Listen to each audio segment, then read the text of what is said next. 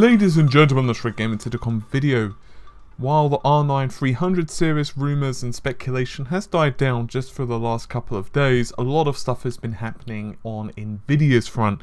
So we're going to be clarifying the specifications of the Titan X. I know you're all dying with anticipation to know the final specifications of the GPU. Well, maybe I overhyped that just a smidge, but the main focus of this video is actually to unveil Nvidia's roadmap. And this goes from 2015 all the way to 2018. And just to give you a hint of where Nvidia are going with this, hey, you know that GPU, which may or may not be the Titan X, which has 12 gigs of RAM? That's a lot, right? Right? No! Turns out not so much, because Nvidia wants to massively increase this. In fact, they believe that the Volta architecture will be bringing in a staggering 64 gigabytes of VRAM. So that's a lot of VRAM. But first of all, let's touch on the Maxwell, or rather the high-end flagship Maxwell, which of course is the Titan X. So we'll go through that first. Most of this you can probably recite with me. So this is based on Gigabyte. This is their official specifications. So it is a GM200 GPU, 3072 CUDA cores, 12 gigs of RAM. We all know that, 384-bit memory interface. The main primary purpose of this is to go through the core clocks. So the base clock is 1002 megahertz, and it boosts up to 1089. Not bad. It's going to have a requirement of 600 watts, which is one 6-pin and one 8-pin. Pretty much what we expected. Is in the ballpark. And it's got the usual smashing of DVIs, HDMIs, display ports, and all of the other bits and bobs that you'd expect on a GPU of this nature. Although, to be fair, it does actually have quite a few display ports. It actually has 3 of the blighters, which is a lot of blighters. So, the main purpose of this video, as I said, was mostly the architecture. So, we don't have a full range of specifications of the future, but what we do know is that there's going to be a lot of shinies coming up. Pascal, and there's also, of course, going to eventually be Volta. Now, let's discuss Pascal. Pascal Architecture is going to be mixed precision, 3D memory, and NVLink. Now, we don't know the exact performance.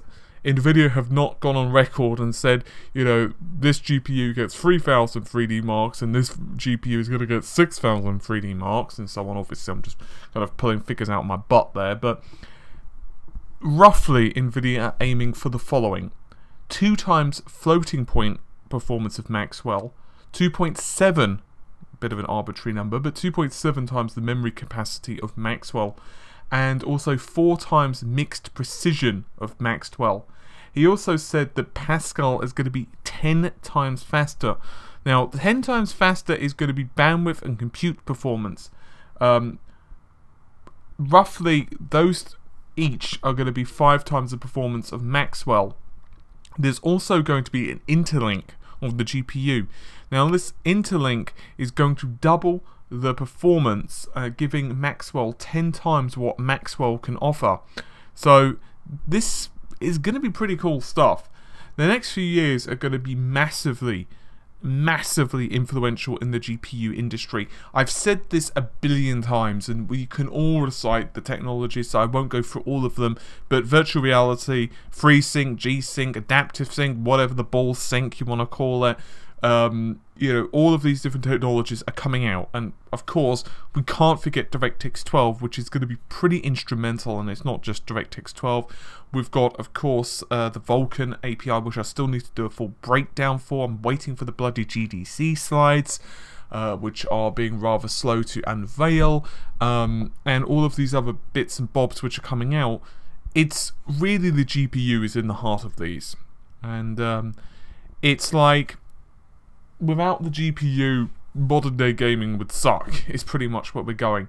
So over the next few years, we know that these technologies are going to be something that the GPU manufacturers need to rely on.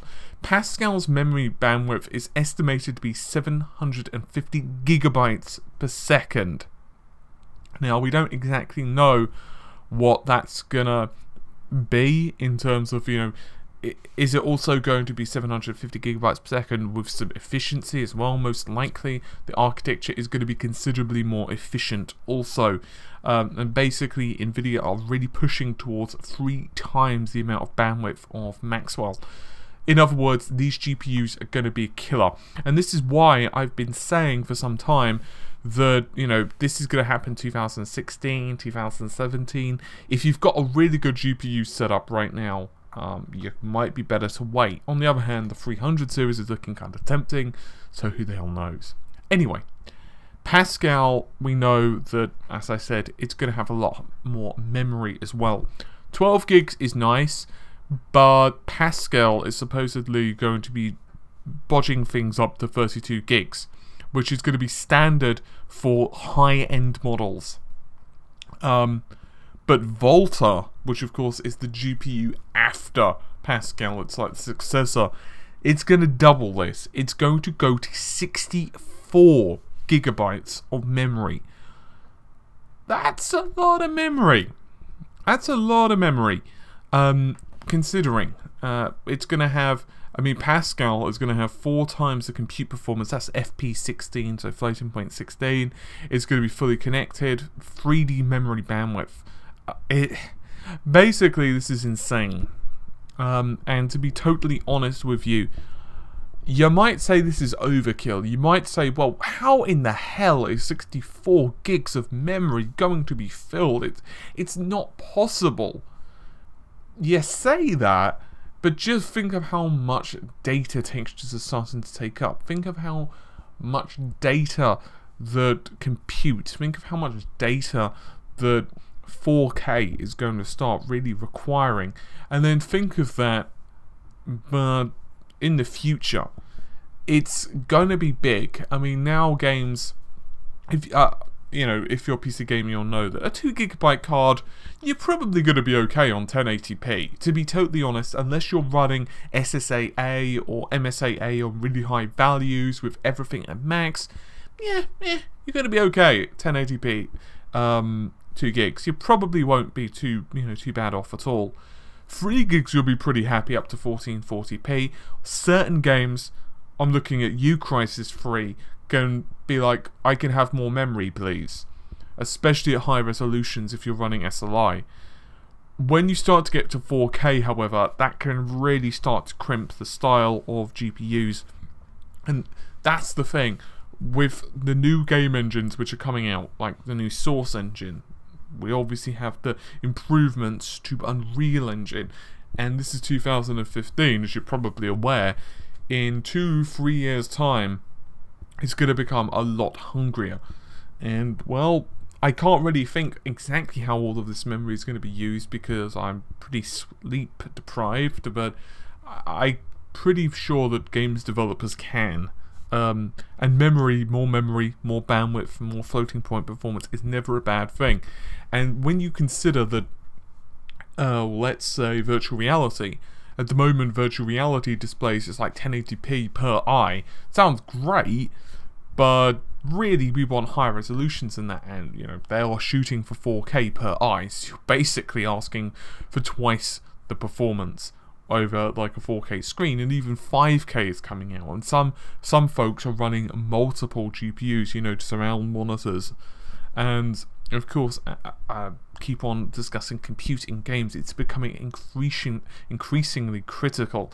Not just, oh look, this is how a leaf is calculated to fall, but also other things such as pathfinding, artificial intelligence, even little things like helping you know, calculate basic physics of the game's world, like, you know, how does a character stay on the ground, or how do they react when they're jumping, cloth physics. There is a lot of stuff still to go, and we're nowhere near the performance levels of real life. Despite the fact that games do look pretty good, there's still a lot of stuff, particularly when you're dealing with lighting. Lighting, dynamic lighting, dynamic shadows, all of this requires an absolute gargantuan amount of computing performance, GPU performance, to calculate the directions that shadows and lighting are coming in. The DirectX 12, just a while back, Brad Wardell, that's the name. The name is slipping away from me. But Brad Wardell stated in an interview, or many times actually, even in his blog posts, that hey, at the moment we're only using a couple of light sources, like 2, 3, 4 light sources, oftentimes to illuminate scenes, but it's not going to be like that. DirectX 12, you can have a dozen different light sources, more if you want.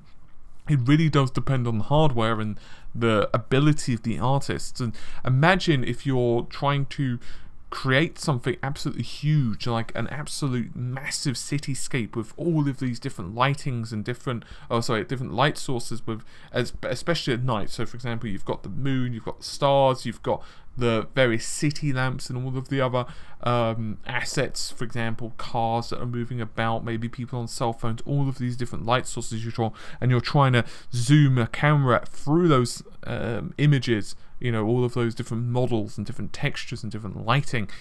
It's very expensive to calculate. And yeah, anyway, I've waffled on quite a bit on this video, so apologies for that. It was not meant to be quite this lengthy, but yeah, this is what you get when you're tired. Well, this is what you get from me when I'm tired. That probably is more appropriate.